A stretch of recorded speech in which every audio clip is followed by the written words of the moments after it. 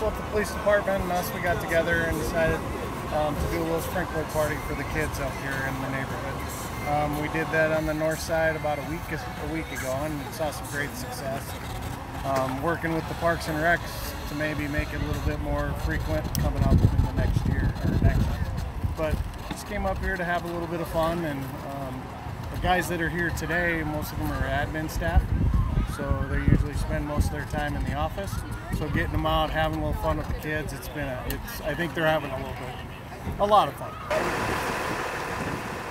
Kind of lean on PD, give us an idea where we need to go and who best, what neighborhood to come into. We do a lot of things out in the community, day in and day out. It's just another way for us to get involved in the community and just interact with the kids and show them that we're a little more than just big red fire trucks, and we like to have fun too.